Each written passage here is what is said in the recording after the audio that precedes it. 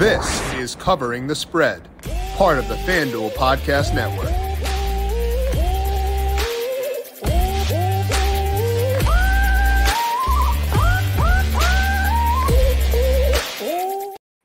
EPL Matchweek 3 is just around the corner, and it is our time to see if we can get Austan Cass to cool off, because he is 4-0 so far in EPL picks here for the show. But as always, it's not sustainable to do that stuff. So we're going to set realistic expectations for Austan, but then also still pick his brain and hope he can get to 6-0 for this week. We're going to talk EPL Matchweek number 3, talk some NASCAR at Daytona and Formula One in the Netherlands. This is Covering the Spread right here on the FanDuel Podcast Network and FanDuel Research. My name is Jim Sonis. I am a digital media managing editor for FanDuel Research, joined here as mentioned by Austan Cass. You can check him out on Twitter at Austan Cass. He is a senior editor for FanDuel Research. Austan, again, 4-0 to open this year, so kudos to you on that. How you doing today?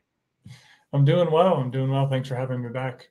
Absolutely. It's great to have you here. And, hot start so far, but we're going to keep expectations in check. And, but I got to know before we get into things, how you feeling about match week number 3? Yeah, I'm really excited. It feels like these first 2 weeks have flown by, but yeah, everything's been great on my end betting wise, which it's hard to just enjoy it when it's good and not think about, well, that probably means I'm going to have some bad weekends. But yeah, the first 2 weeks have been really fun. Yeah, it's important to keep in mind that we go through streaks, good and bad. And it's important to not totally abandon your process when things go poorly and not get overconfident when things get too good. So we're going to talk to Austan about match week 3, dig into big match in the slate and get you ready for all that here in just 1 second. But first, a reminder to make sure you're subscribed to the Covering the Spread podcast feed wherever you get your podcasts. We broke down college football week 0 with Dr. Ed Feng yesterday here on the show. Got his thoughts on Notre Dame, Navy, talked other week 0 games, and a Heisman bet that Ed likes right now as well. You can find that by searching for Covering the Spread wherever you get your podcasts. You can also find it up on the FanDuel YouTube page and FanDuel TV Plus, and FanDuel TV Plus now available on desktop and mobile by going to FanDuel.com/watch. So no longer just available on Amazon Fire, Apple TV, or Roku. You can now find it on online by going to FanDuel.com/watch. Log in with your FanDuel account to stream FanDuel TV, watch Up and Adams, and also check out the Solo Shot and Covering the Spread. Let's dig in now to match week number 3, Austan. The headline match this weekend is Newcastle hosting Liverpool. Newcastle, slight favorites in this game, but it does seem like it's a pretty tightly contested matchup here. Newcastle's money line is plus 115 at FanDuel Sportsbook, Liverpool plus 200, and a draw is plus 280. So I want to get your initial thoughts on this match. What do you see going down in this big headliner on Sunday? So we've ridden with Newcastle a few times over the past year plus, and I'm going to stick with them. I'm on them, their money line at plus 115. It should be a really fun match, but I think Newcastle are the better side. And once you factor in the home field advantage, I really like getting Newcastle at plus money. Going by FB Ref's expected goal model, Newcastle was a good bit better than Liverpool last season. Newcastle's XG differential was plus 32.4 and Liverpool's was plus 21.7.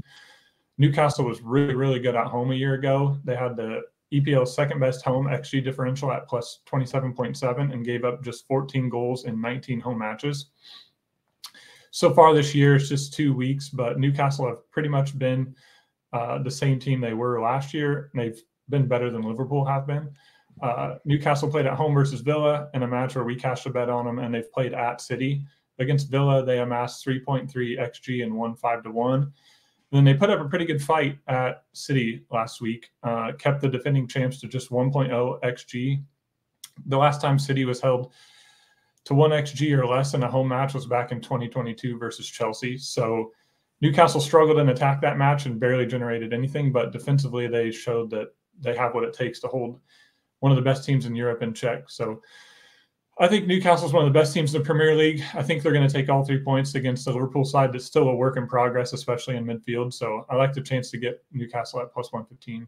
Yeah, that's in the money line for Newcastle to win in this match, plus 115 in the bet or the market where there is a draw included. So Newcastle plus 115 there. Now you talked about Newcastle having a bit of a larger home field than other teams may have. How much stock do you put into that? Because we know that home field can be bigger for some teams versus others. And how much does that matter for you, knowing that some teams might get more juice? You know, how much of a factor is that for you, given that the dimensions in soccer for every stadium are going to be the exact same?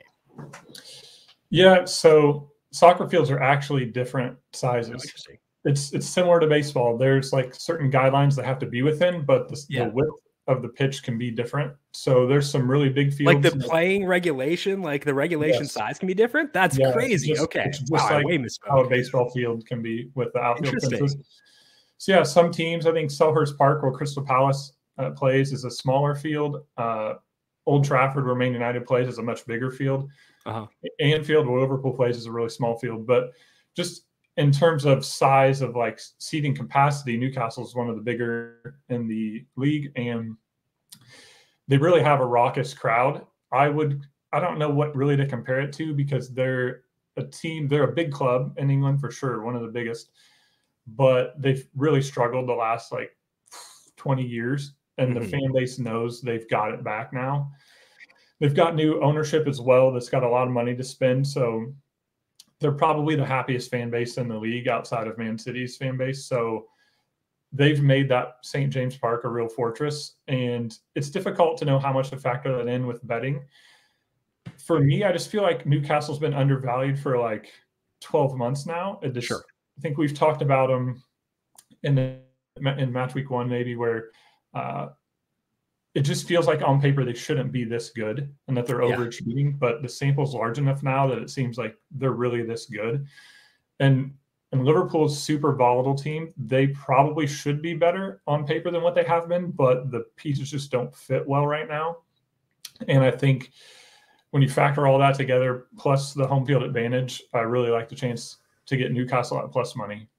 I feel enlightened now. Did not know that they could have different size pitches. So this is why you're the EPL expert. And I'm just here asking the questions, apparently asking them incorrectly, but hey, I feel a lot smarter now. So we're on Newcastle plus 115, taking on Liverpool on Sunday. But Austin, there are a bunch of other matches, 9 other matches across match week number 3. Where else do you see value right now over at FanDuel? I see some value with Manchester City in their match against Sheffield United. I like City to go over 2.5 goals, which was plus 100 last I checked. City have won both of their matches so far, but really haven't been at their scintillating best in attack. They failed to tally 2.0 XG in either match. I think we see their high-flying attack come back on Sunday morning against Sheffield United. We've touched on Sheffield United already. They came into the year looking like a side that was destined to get relegated. They've done nothing through 2 weeks to make odds makers or me think otherwise. They're priced at minus 240 to be relegated. They've lost the XG battle 1.9 to 0.5 and 1.4 to 0.5 through 2 matches with Crystal Palace and Nottingham Forest. Palace and Forest are likely to finish at best in the bottom half of the table and maybe in like the bottom 6 or 7.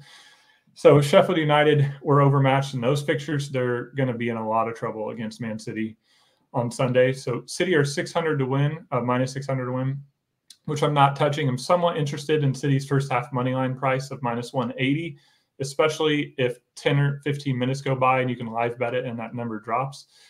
But I think the best route before the match to get exposure to City is the plus 100 on over 2.5 goals.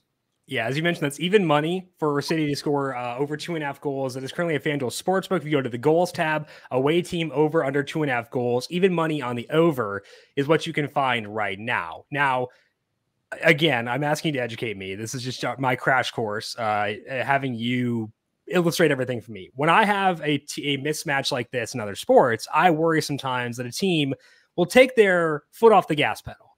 Now, scoring 3 goals may not be that. But like the concern is, do they need to go all out in this kind of game? So how much does goal differential matter when it's not against a team that you're expecting to be anywhere near the table towards the end of the year? Does it matter to, like, does overall goal differential matter for a team like Man City? Or how does that dynamic play out when it's such a lopsided matchup at this point in the year? Yeah, it's a great question. So it can matter if at the end of the season, Man City was tied with, say, Arsenal on points, then the champion would be awarded based on goal differential.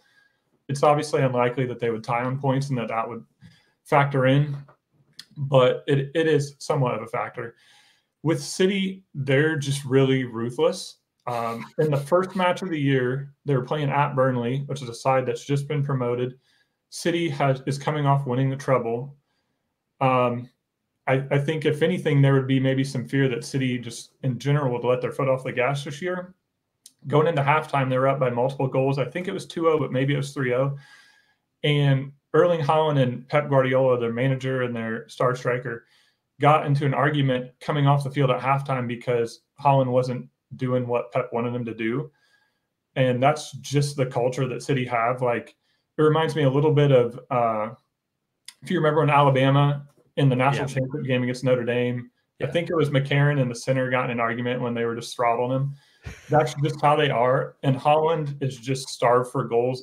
I don't think it matters what the score is, that he wants to score more. So it's somewhat of a fair comment. If they're up 2-0 late in the game, they might just pass it around a little bit and make Sheffield United chase them around. But for the most part, these top teams just want to score and they just want to keep scoring. And they are capable of doing so too. The Aston Villa one you had last week, it was over 1.5 goals, and they did that in the 24th minute. So hopefully we can get the Man City one. 24th minute might be greedy for over 2.5 goals, but you never know. We'll see how things play out for them on for their match. That is on Saturday or Sunday for that one. I think it's Sunday at 9. Yeah, so both on Sunday for the Man City one, over 2.5 goals at even money, and then also the Newcastle money line at +115. That is Austan Cass. Make sure you check him out on Twitter at Austan Cass. Find his work over at FanDuel Research. Austan, I know, again, we're not going to set expectations too high. We want to be realistic here, but good luck to you, the EPL bets across this upcoming week, and we'll talk to you again in the very near future. Sounds good. Thank you, Jim. Alrighty, again, find Austan on Twitter at Austan Cass to get all of his work over at FanDuel Research. We're going to dive in, talk some NASCAR at Daytona and Formula One in the Netherlands here in just 1 second. But first, get ready for the NFL season with incredible offers from FanDuel, America's #1 sportsbook. Right now, new customers can bet $5 and get $200 in bonus bets guaranteed. Plus, all customers who bet $5 will get $100 off NFL Sunday Ticket from YouTube and YouTube TV. Now is the best time to join FanDuel. The app is easy to use, and you can be on everything from spreads, player props, and more. FanDuel, official partner of the NFL. Must be 21 plus and present in select states. FanDuel is offering online sports wagering in Kansas under an agreement with Kansas Star Casino LLC. First online real money wager only. $10 first deposit required. Bonus issued as non-withdrawable bonus bets that expire 7 days after receipt. Restrictions apply. See terms at sportsbook.fanduel.com. Gambling problem? Call 1-800-GAMBLER or visit fanduel.com/RG in Colorado, Iowa, Michigan, New Jersey, Ohio, Pennsylvania, Illinois, Tennessee, and Virginia. Call 1-800-NEXT-STEP or text NEXT-STEP to 53342 in Arizona. 1-888-789-7777 or visit ccpg.org/chat in Connecticut. 1-800-9-WITH-IT in Indiana. 1-800-522-4700. Visit ksgamblinghelp.com in Kansas. 1-877-770-STOP in Louisiana. Visit mdgamblinghelp.org in Maryland. Visit 1-800-GAMBLER.net in West Virginia. Call 1-800-522-4700 in Wyoming. Help is here. Visit gamblinghelplinema.org or call 800-327-5050 for 24/7 support in Massachusetts. Call 1-877-8-HOPE-NY or text HOPE-NY in New York. NFL Sunday Ticket offer ends 9/18/23. No refunds. Terms and embargoes apply. $100 off NFL Sunday Ticket, not YouTube TV. YouTube TV base plan required to watch YouTube TV. Redemption requires a Google account and current form of payment. Commercial use is excluded. Now it's time to talk some racing for this weekend. Didn't have time to run my Xfinity simulations before today. We will post those up on FanDuel Research later on those. If you want some thoughts on Xfinity at Daytona or the Truck Series at Milwaukee, check those out on FanDuel Research later on this weekend. But let's begin things by talking about some NASCAR at Daytona. It is the final race of the regular season this week, which means that we got a lot of desperation. Chase Elliott, the favorite at FanDuel Sportsbook, he is 11-1, so things pretty spread out there. I do think it's worth considering motivation for this week because some drivers have extra motivation to win. Some drivers have motivation to aid teammates. Kyle Larson, if he were to actually finish a restrictor plate race, would probably be helping Chase Elliott or Alex Bowman. Denny Hamlin has said he wants to push Bubba Wallace to a win to get the 23-11 team into the owners' playoffs as well. So motivation does matter a bit. And I think that the two bets I like most this week over at FanDuel Sportsbook do properly account for that. Let's begin with the more fun one.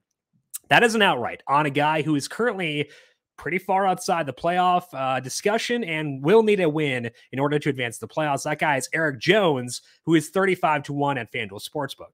The implied odds there are 2.8%. I have Jones at 3.2%. It's not a huge edge there, but I do agree with what the model is saying in that Jones may be undervalued here. Jones is a past Daytona winner. Of course, that was back in his days with Joe Gibbs Racing, so it's been a while. But ever since they switched to the next-gen car, we've seen Jones be very competitive on pack tracks. They've run 10 races in the next-gen era with this car, and Jones has finished inside the top 6 in 4 of those races. In Talladega last spring, he was leading on the final lap before getting shuffled back to 6th. I had him at 70-1 for that race, so oh well, move on to the next one. But I think it does show, despite the fact he has not won here in a while, he does have the upside to do so even in this new car. Of course, Legacy's cars this year are not as good, but even this year, he had an 8th place finish in Atlanta where he went from 20th to 8th in one lap. I had a top 10 bet on him for that race, so that was great. And in Talladega this year, finished 6th once again. Daytona probably going to be a bit of a wreck fest. It tends to be that. So we got the desperation factor. It is warmer during the summer, which factors into that as well. So I think a lot of factors align to make a team like Legacy capable of winning for this week. His teammate Josh Berry is not eligible for the playoffs, so no motivation for him to win for himself. Legacy's in a weird spot where they will not get help from Chevy because they're switching to Toyota next year, so kind of a lone ranger out there. But I do think Jones makes a lot of sense, 35-1 as a win bet for this week, all things considered. So Eric Jones, a guy I've been on for most pack tracks recently, back on him once again for this week, 35-1 at FanDuel Sportsbook. Other bet is a podium bet, and I do show value on Kevin Harvick to win this race, so you could consider him. He's 30-1 at FanDuel. I think you can get as long as 45 some other spots, so maybe if you can get that longer than 30 on Harvick. I took him 35-1 personally, got that somewhere else, but 30 at FanDuel Sportsbook, not quite long enough. I'd rather go with the podium bet on Harvick if I'm going to get him at 10-1. And there is value there for me too, actually a little bit better value. I have Harvick at 11.2% to podium versus 9.1% implied at FanDuel Sportsbook at 10-1. So the data aligns here, but also anecdotally, because Harvick is the lone Stewart-Haas racing car locked into the playoffs right now, which means Eric Almirola, Chase Briscoe, and Ryan Preece are all going to need help in order to get a win and get another SHR car into the playoffs. Now, would Harvick give up a win in his final race at Daytona as a full-time driver to help a teammate win? I would hope not. Harvick won the first NASCAR Cup Series race I went to, the 2007 Daytona 500. So he can win here. And I hope that he actually is selfish and tries to win this race because it's a better story. It's more fun. And I'd rather see him win. So I don't know if he'd push them to a win, but there's always that concern. And you could also have concern about Harvick's upside because he has not been good on these tracks during the next gen era. No finish is better than 10th. He's had, in Atlanta this year, had a really weird brain fart and wrecked himself and Denny Hamlin. So I think age is showing for Harvick, and maybe you're concerned he can't win. But you get 2 additional spots in the podium bet, so that's beneficial there. I think that leeway does matter a bit. So I think the podium bet is better for Harvick than the outright. He has been running well in these races. He's had a top 15 average running position in 7 out of 10 races, so does run towards the front.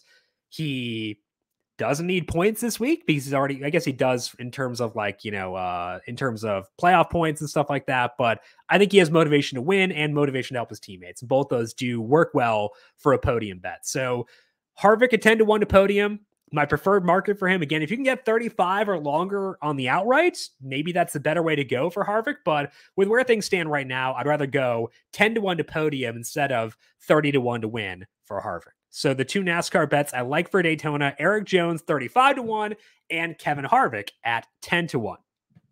Let's finish up here by talking about some Formula One in the Netherlands coming off of a very long summer break. It always feels like the summer break for Formula One is excruciating, but they are back this week, and sounds like Mercedes will have some upgrades for this week. I'm not going to bet them to win because I don't show value on that because it is very hard to make a team, to get a team to top Red Bull in the model right now. So not going there, not seeing a lot of value in Red Bull either. So I'm going to avoid outrights for this week. Instead, I want to dip a bit lower in the order and talk about some markets down there. The two bets that I like most for this week are Carlos Sainz to finish inside the top 6 at plus 115 and Daniel Ricciardo to finish inside the top 10 at plus 410. Starting with the top 10 market, or the top 6 market, Sainz is plus 115. His teammate Charles Leclerc is minus 250 here. And of course, you also have the McLaren cars. Lando Norris is minus 440 and Oscar Piastri is minus 250. I think the level of confidence in ranking all those drivers above Sainz is a bit misplaced. I have Sainz at 50% to finish inside the top 6. His implied odds are 46.5%. Obviously, the reason we're getting this discount on Sainz, quote unquote discount, is because of the emergence of McLaren, which means we have 2 Red Bulls, 2 Mercedes, 2 McLarens, and 2 Ferraris fighting for the top 6. Maybe you put Aston Martin in there, but I've got both Sainz and Leclerc ahead of both Aston Martins right now. If we zero in on just the 4 races, since McLaren had their big upgrade, so 3 races for Lando Norris, or 4 races for Norris, 3 for Oscar Piastri, Sainz in those races has finished 6th, 10th, 8th, and 19th. So just 1 top 6 in that time, and no finish is better than 6th. But before he had an incident during the race at Spa, so looking at the weekend, the sprints and stuff like that, Sainz did have pretty good speed there, just had an issue during the race. Leclerc finished 3rd in that one, so I feel like Ferrari does still have speed, and it's good enough speed to keep them at least in contention with McLaren. Leclerc, again, is ahead of Sainz, so that does matter. But I have Sainz ahead of both Aston Martin cars, and honestly not that far behind the 2 McLarens. I feel like this is a full tier here of Norris, Piastri, Leclerc, and Sainz. Maybe you put George Russell in that tier as well, as being all guys kind of grouped together who have somewhat similar expectations for finishes for this weekend. So getting Sainz at plus 115 at the bottom end of that tier, to me, is pretty enticing. There is risk here, obviously, because, it's also 50% to lose based on my model, but it is a value. So I've got Sainz around even money for a top 6. His implied odds, or his odds right now, are plus 115. So I'll take that discount and take Sainz to finish inside the top 6 for this weekend. As mentioned, the other bet is on Ricciardo to finish inside the top 10. And you may be groaning, given I was pretty high on Ricciardo heading into Spa. He had a lap deleted during qualifying, qualified 19th, and I believe finished 16th during this race. Never really got close to finishing inside the points, but the speed was still okay. And obviously, I have the prior that I began with the year with on Ricciardo still in my model, because we've only had 2 races on him. That prior was pretty low. I had him below Yuki Tsunoda for my prior because wasn't great at McLaren, hadn't driven the car all year. I thought there might be a kind of ramp up period for Ricciardo. So that low prior is still in there for Ricciardo. But when you factor in the speed that he showed the past 2 races, it's pretty good. Looking at Ricciardo, he had similar speed to Yuki in Spa, despite starting 19th. So racing behind some slower cars, still pretty good speed there. And Yuki finished inside the points there. And Ricciardo had much better speed than Tsunoda in his first race back. And he just got put in a hole in both those races. Had an incident that was not his own doing in the first race, and then had the lap lead, which was his fault in Spa. And that could happen again for sure. But he hasn't had the time to recover from those incidents. If he can have a clean weekend, I think that Ricciardo is definitely a pretty good shot to finish inside the points. I think the speed is there, and that's the big factor here. So Hopefully Ricciardo has had more time to get comfortable with this car. Hopefully that allows us to avoid the mistakes like the lap depletion that he had back in Spa. I do think the model that I have is too high on Ricciardo right now, but I also think that the market is too low. Ricciardo's implied odds for a top 10 at plus 410 are 19.6%.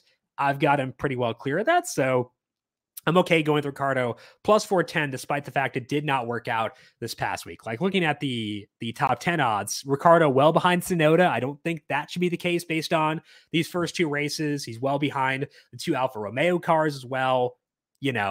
I don't think that should be the case. So Daniel Ricciardo plus 410 for a top 10 and Carlos Sainz plus 115 for a top 6. The two bets I like most for this weekend in Formula One. That is all that we have here for today on Covering the Spread, but we are back with you once again tomorrow. We're going to have JJ Zachariason on of LateRound.com to talk about his favorite season-long player props for this year and also talk about his process for making projections, finding players who can outperform projections, and much more. So find that on the Covering the Spread podcast feed, along with our Week 0 college football preview, wherever you get your podcasts, and FanDuel TV Plus, and the FanDuel YouTube page as well. Big thank you once again to Austan Cass. Check him out on Twitter at Austan Cass. Find his work over at FanDuel Research. I am on Twitter at Jim Sannes, JimSannes. You can also follow FanDuel Research at FanDuel Research. Want to thank you all for tuning in for today. Good luck to you with your bets across tonight. We'll talk to you once again tomorrow, talking some player props with JJ. This has been Covering the Spread right here on the FanDuel Podcast Network.